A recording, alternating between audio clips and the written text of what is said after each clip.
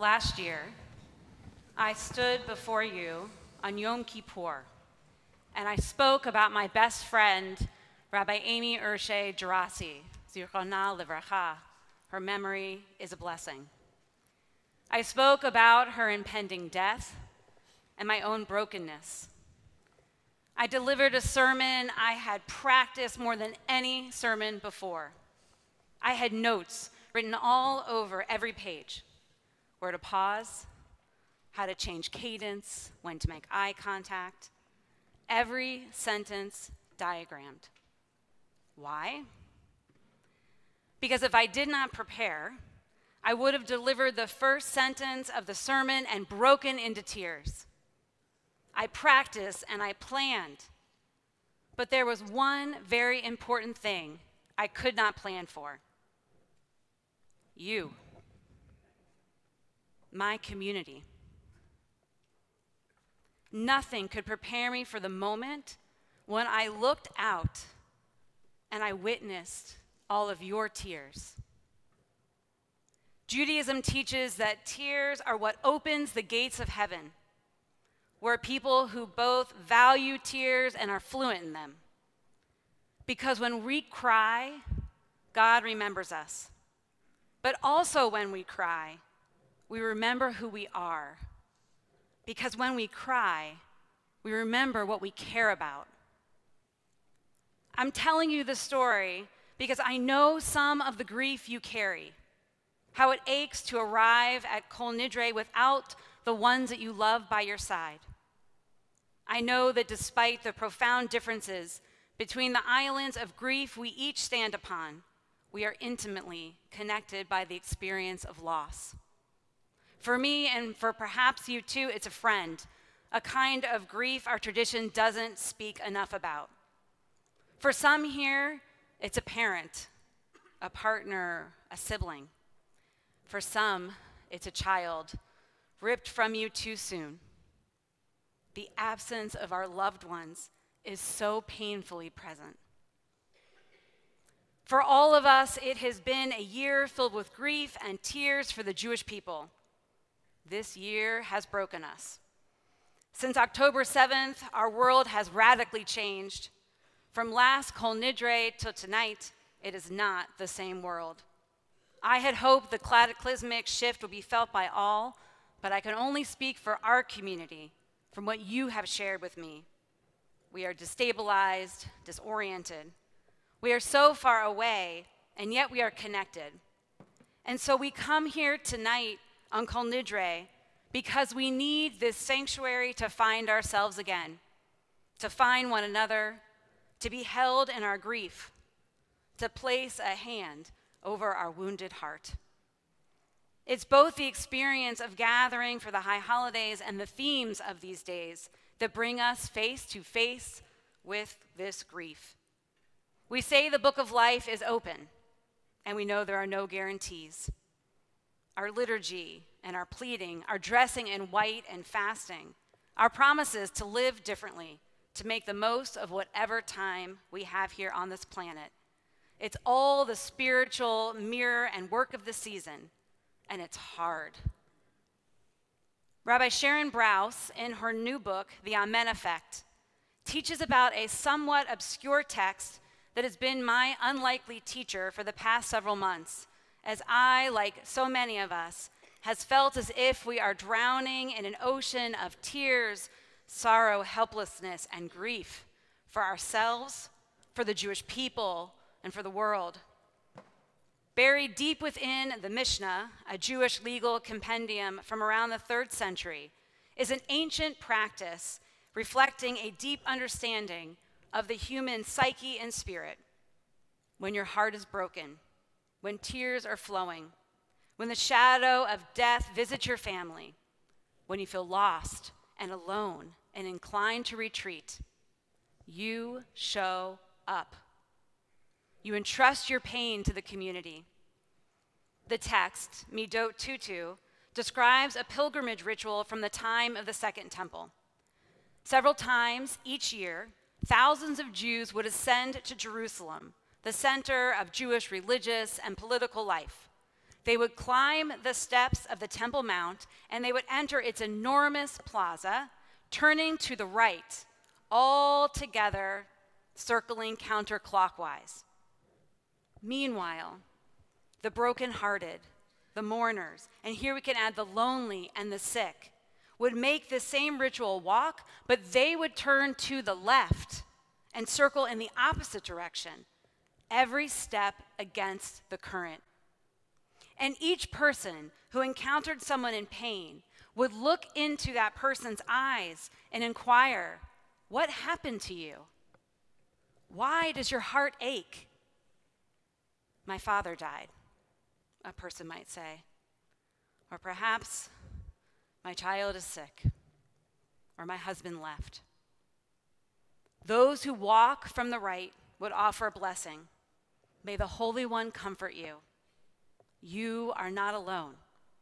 And then they would continue to walk until the next person approached. What a profound ritual. This timeless wisdom speaks to what it means to be human in a world of pain. This year, you walk the path of the anguished. Perhaps next year, it will be me. I hold your broken heart, knowing that one day you will hold mine. I read in this text many profound lessons for when so many of us feel like we are breaking. First, do not take your broken heart and go home. Don't isolate. Step towards those whom you know will hold you tenderly. By happenstance of the calendar, the first time Amy's name was read aloud on the Kaddish list was the night of last year's Osran lecture. I was sitting in the back of the temple, and when Rabbi Kahana read her name aloud, there was an audible gasp in the room. Many of you didn't know that Amy had died. It happened so fast after last Yom Kippur. But you knew her name. Tears rolled down my face as so many of you approached me. It was such a powerful moment of connection because I opened my heart. Because I walked in the opposite direction, you all offered me blessing. You are not alone. Often we think we save ourselves and others if we don't talk about our sadness. But our ancestors thought differently. They knew that talking about grief and loss is exactly what's going to help us move forward. This ancient temple ritual serves as a reminder that the world holds brokenness. And our daily work is to notice and integrate that loss, not deny or avoid it, but instead to be curious about what it might teach us. Stories and rituals connect us and also help us remember that it's okay to talk about loss. We can take the grief and the heartache with us as we begin the next chapters of our life. And there will be room for it all, the sadness, the joy, the absence, and the presence. I told you last year about the Jurassic collection, how Amy told me to take her clothes and wear them. And I did just that. Amy had great style. Amy's clothes are a true outward manifestation of her love of fashion, color, and snark. I wear her clothes to weddings and on the bima. I wore her purple zebra-striped jumpsuit to my son Max's bar mitzvah. I wear her sparkled kippah every time I lead services, even this evening. When I wear her clothes, people ask me about them. And with each encounter, I get to share more about Amy. You may say, I've cleaned up and put away anything that reminds me of the pain. But you have a picture, a quilt, a t-shirt, a ring, a piece of Judaica. Take it out. Now, some of you might think, I can't take that out. That's too painful. People won't know what to say. It's better to keep it hidden. The rabbis say, take it out. There's a place for it all, not hidden away or suppressed or whispered about so children won't see. In fact, showing our children that we grieve teaches them how to grieve when an inevitable loss comes. We welcome it into the room, and more often than not, we find that integrating grief and loss strengthens our connections with others. They are gentle and enduring reminders for us to consider. In the wake of loss, how will we choose to live? Sitting here tonight, we may be asking the same questions. We have to believe these memories will help us create enduring and meaningful next chapters in our lives if we bring them with us. And this is done in connection to the memory, not apart from it. We don't get over our grief and then feel ready to move on. Even when someone has apologized for hurting us, we still feel tender. We carry our pain with us. But do we remember to honor what we've lived through, where we've come from? What might it look like and sound like to bring forth those memories, even as you worry they will make you too sad? Because for so many who grieve after the funeral, the divorce or separation, the painful goodbye, after the public post on social media that initially receives a wellspring of consolation, it gets too quiet.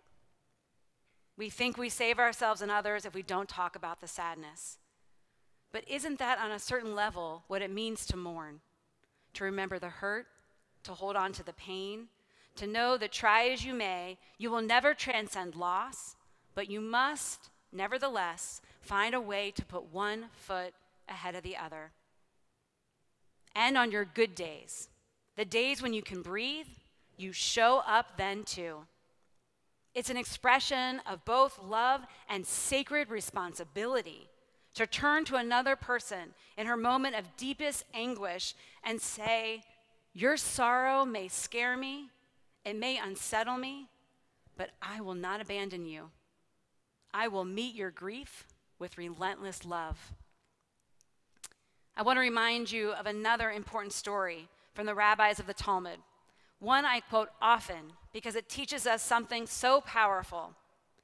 The rabbis tell us that when Moses hurled the original tablets of the law to the ground in anger, breaking them into thousands of pieces, the Israelites picked up the pieces of the broken tablets and put them in the holy ark. No shard left behind. The shards became the foundation of the new tablets. The Israelites remembered the hurt and held on to the pain even as they put one foot ahead of the other. They carried the shards step by step to the promised land. Yom Kippur helps us to live with our brokenness and to know with confidence that it is not only possible to rebuild after disappointment and loss, but that often the new construction is stronger, and that the strength of our build will come from our willingness to be in the mess, not separate ourselves from it, for showing up and integrating the loss and learning from it, not by ignoring it. We cannot magically fix one another's broken hearts, but we can find each other in our most vulnerable moments and wrap each other up in a circle of care. We can humbly promise each other, I can't take your pain away, but I can promise you won't have to hold it alone. Amy's oldest child, Carson, turned 9 in August. Last year, his 8th birthday was celebrated in Manzanita, the last trip Amy and the kids took together. This year of firsts has been painful, and I was particularly dreading Carson's birthday. For me, Carson's 8th birthday was the last normal picture I have of me and Amy, and the last series of cogent conversations. This was the trip where we spoke about turning her ashes into diamonds. Yes, this is a real business. And when she told me I was officiating her funeral alongside our classmate and dear friend Matt, and she reminded me I had no say in the matter. Here we are, a year later, and I didn't want to bring my overwhelming sadness to this 9-year-old child. And then I got a text from Carson's dad that for his birthday, he wanted to FaceTime with all his friends. And I am one of his friends. Carson and I FaceTimed. We talked about Oregon and how he wants to come back and stay at my house and play with my kids. He loves it when I come to visit him in Los Angeles, but he wants to come back here, a place of connection to memories of his mom and his mom's best friend. I promised him we'd make it happen.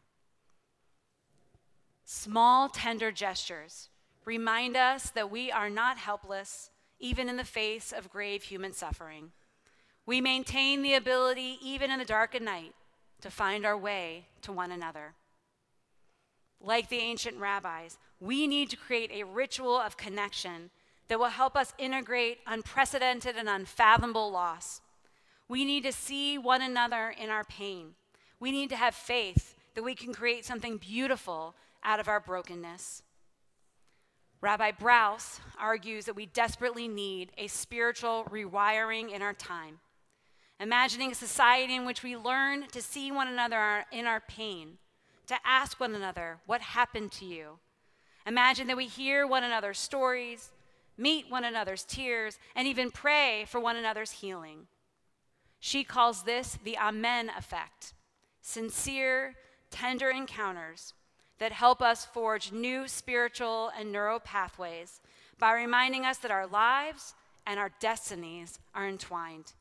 Because ultimately, it's only by finding our way to one another that we will begin to heal. Writing this sermon, writing last year's sermon, was hard. It was painful to anticipate sharing my grief. But your caring over this year showed me how important it is to share our grief, how important it is to comfort one another, how important it is to show up, how important it is to walk against the current and be met with blessings. Grief is not something we have to endure alone. It's something that we hold together as a community. We comfort one another. We show up for one another. This is not just a personal responsibility. This is not just about me, your rabbi. It's communal. It's about us. On this Yom Kippur, let us not be afraid to carry our grief together, being present to it and sharing it with others.